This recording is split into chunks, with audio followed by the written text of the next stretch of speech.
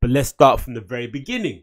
Hope you guys are doing well hydrated, rested like malarkey. As you can tell watching via the video, I am sweating like an absolute pig. It is absolutely baking here in London. Absolutely baking. I don't know what the temperatures are at the moment. Actually, let me double check and see what the temperatures are in good old London. Because it is mad. It is mad. It is currently, how many degrees right now? It's currently 33 degrees. Holy shit. It's 33 degrees right now, according to BBC weather. No wonder I'm absolutely melting. Supposedly on Thursday, it's going to be 37 degrees. Oh my God. And I plan to run outside in the morning when it's that hot because, you know, I'm a bad boy like that. But yeah, it's been baking. It's been hot. It's been amazing weather. I'm not going to complain. I think, you know, Londoners that complain about the weather should just get shot in the face instantly because we usually, you know, most summers are a flip of a coin. What the weather's going to be, we have no idea. We can't predict anything. Anything we can really predict kind of a little bit, sort of, is Carnival. Carnival is the only time when suddenly the weather in London becomes barely manageable, right? It becomes okay. Usually outside of Carnival, it's fucking a flip of a coin. You get these weird days in the week where it's really warm, but then you're stuck at work and you're hating your life and you can't go to a park because you're at work and stuff. And when the weekend comes along, it's really horrible weather or no one wants to go outside because they're tired. So when we have a week like this, right, where it's going to be just back to back to back sun, right? I'm looking here on the weather report. It says we're going to have what?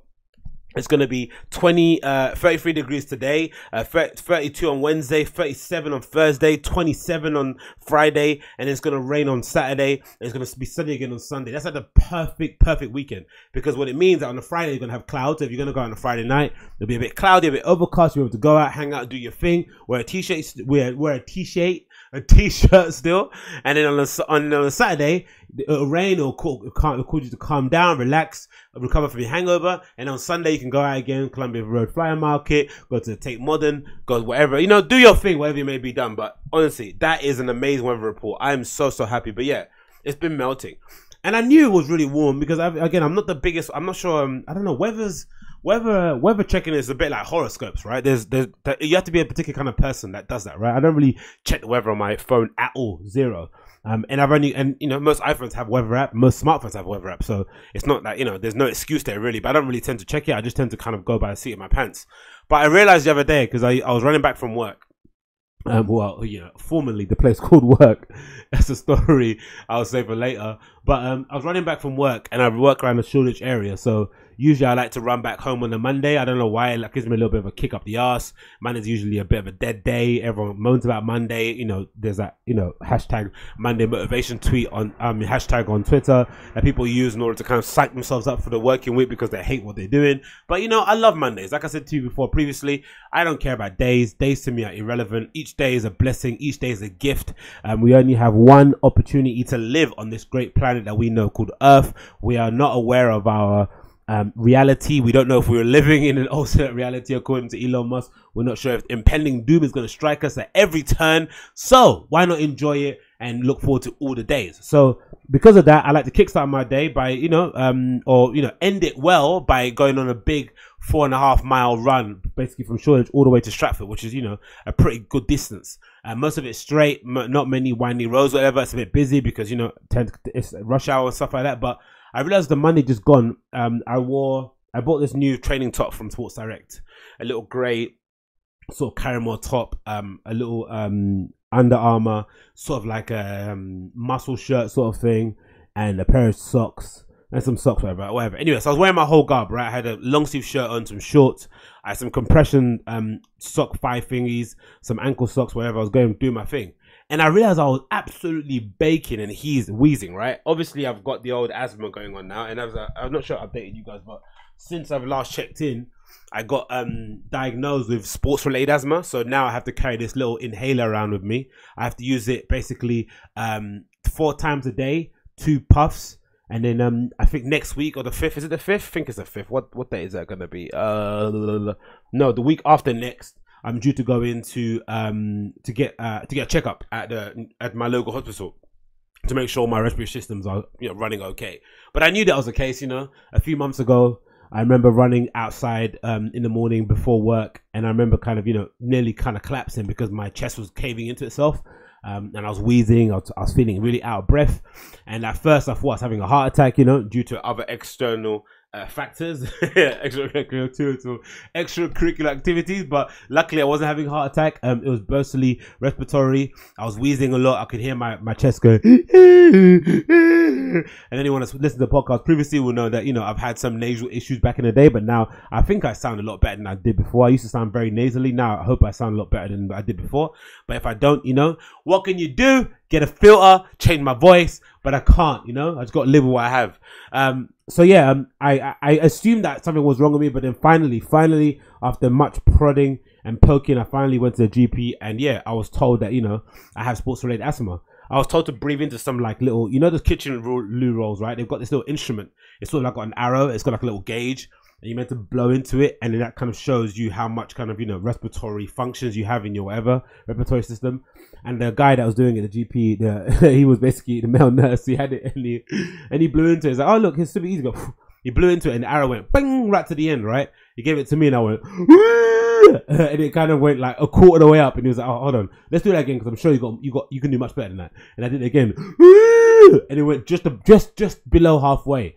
It was like pathetic. So obviously you could tell that, you know, my breathing isn't where it should be at the moment. But so far the little inhaler is working really well for me. I'm lucky I didn't really, back in the day, I didn't really cuss people in school. Remember in school there was that thing where you couldn't, you know, carrying this, having braces, having shit shoes was a nightmare for you. But luckily I didn't take the piss out of anyone in school that had an inhaler, so no kind of karma's coming my way. And you know, I don't know, these things are a little bit cooler when you're older, innit? Like getting braces so you can fix your teeth. Normally people are, you know, are a bit more forgiving about it. I'm a bit more forgiving nowadays. I'm not sure if, you know, as a 30-year-old, if I got braces, if people look at me weird, I'm not sure. But I think by and large people kind of get it, right? There's always the option of getting Invisalign, or, you know, getting a whole rich the kid sort of treatment and get some massive, you know, Roberto Firmino chompers. But if you wanted to do it that way, I think no one will care. So I think, you know, braces and inhalers are sort of in the same sort of realm. So anyway, I've been running a lot. I realized it was really hot because I nearly died again the other day running back on Monday. And yeah, it's been amazing though. I really love running that warm. I can't wait until I lose a few more pounds. I can run topless and shit and look amazing. I've seen a few people run topless around London. It's not the same as the LA stuff, is it, right? LA, especially the CrossFit community, they love to run outside, you know, semi-naked, you know, topless and enjoying themselves. I think London, you tend to get a bit of a weird look when you run like that, mostly because of chavs, right?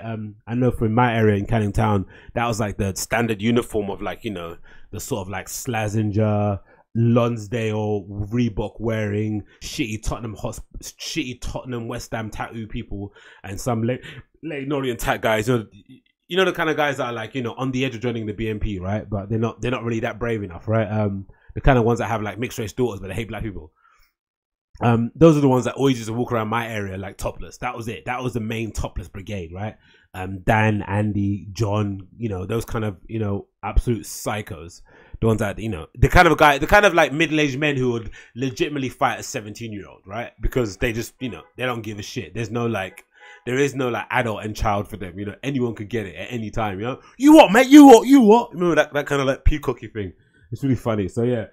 My visions of topless men isn't the best, but I think nowadays, you know, like I said, I was running along Mile End High Street.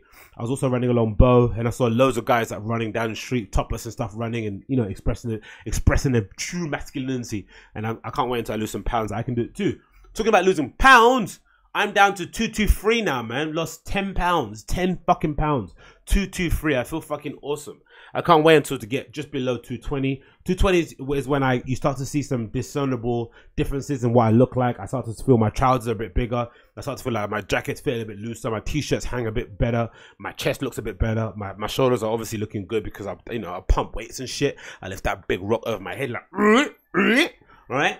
But under 220 is when I start to see some real differences, and then as soon as the 220 comes, it's just a cascading hill. Do you know what I mean? The weight just keeps falling off. So I can't wait to get under 220, get in the 219s, 28, 218, 217s, and then from between now and basically the end of September, the goal is to get to about 210. If I get to 200, that'll be fucking amazing. And then from there, kind of, you know, do another race and see where I've marked myself, because I think that might be a good thing to do. I think I might do a race now or the end of the month, maybe next week, right? I do a little Sunday run and see where I measure at, because, you know, running is predicated on, you know, running a lot. Obviously your cardiovascular capabilities come into question, but also it's predicated a lot on what you weigh, right? The lighter you are, the quicker that you run. You know, the stronger that you know, the easier it is for your body to hold your weight as you're running along the street, right? Because running can take quite a lot out of you. You know, stomping your joints on the ground, boom, boom, boom. Even if you're running with the right technique, it can take a lot out of you. So having stripping away all the non-essential weight is a best way to go about it. So it'll be a good way for me to maybe to judge where I am fitness wise by running a race now when I'm like, you know, in the low 220s, right? Or maybe when I get 220 exactly, and then running a race again when I get to like 210, and then running it again when I get to 200, and then again when I get to 190, and again 185, 180. I mentioned speaking to a friend the other day that I know when I was I think there's a picture here somewhere. There's a picture over there. I'll show you. Let me get it. Actually, get up. So, if you're watching if you're listening via the YouTube, then I'll just describe it to you. But I've got this picture when I used to work in Dr. Martens, right? This is a picture that I took in the little photo booth they had there, which is, you know, the pièce de résistance of the Dr. Martens retail store. You know, great little photo booth there. People just come in and get their pictures done, all for free. But I remember this was my peak weight loss. This was when I was about 185, 187, right? And I think, personally, I looked amazing, but a lot of my friends, a lot of people that I was with used to say I looked too gaunt, right? I didn't look good. I lost too much weight. Now, again, I think a lot of that had to do with the fact that, you know, some people love to hate, right? Because I think, have you ever tried to go on a diet and then suddenly you told your friends you're on a diet and all of a sudden everyone turned into a fucking nutritionist, right? People love to kind of, you know, stick their oar in and get involved and comment because, you know, again, maybe it's human nature because it's far easier to point and to criticize or to comment on other people's lives than it is to kind of analyze your own. It can be a bit brutal and it can kind of, you know, bring about some questions that you're not ready to answer just yet. But I have to say, I think I looked quite good and I quite like this, right? But I'm also aware that being 180 is a real commitment. Like I'm going to have to there's a lot of lifestyle choices I have to kind of fix and get into place in order to kind of not balloon back up again to where I am now.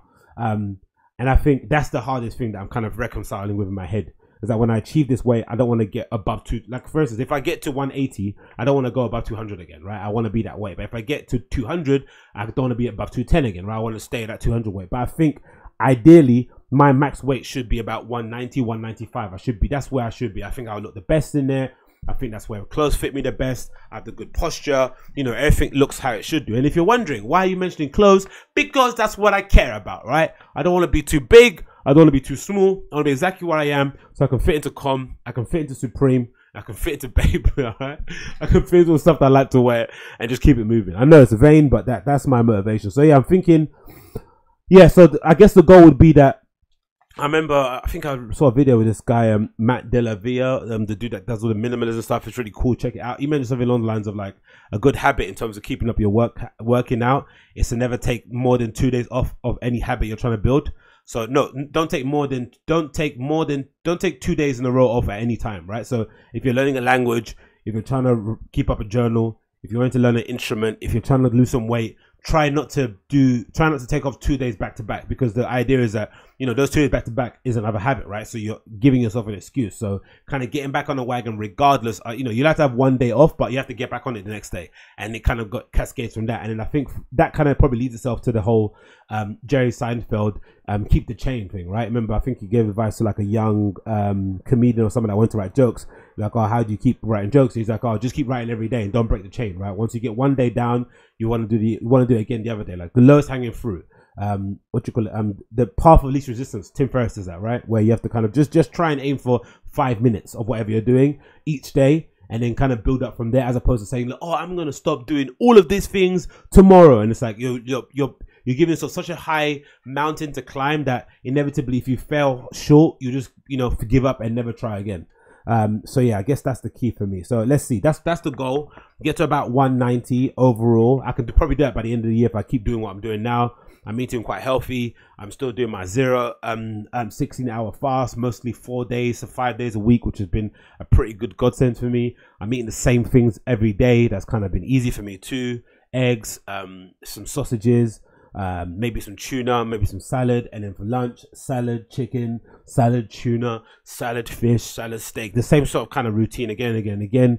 Loads of fruit, and then fast, and I'm done. Right. So I've got a good little kind of structure of what I'm doing. I just need to kind of keep it up, be consistent, and hopefully as we go, the weight will fall. I'll feel good. I'll run fast, and that'll go. But I think that's a good trick. I think I'm gonna definitely try and do the whole do a race now whilst I'm 220. Do a race again when I'm 210, another race again when I'm 200, 290, blah, blah, so on and so forth. I think that'd be a good way to kind of get a gauge of where I'm at, man. Where I'm at. Anyway, what else has been happening to me? Oh,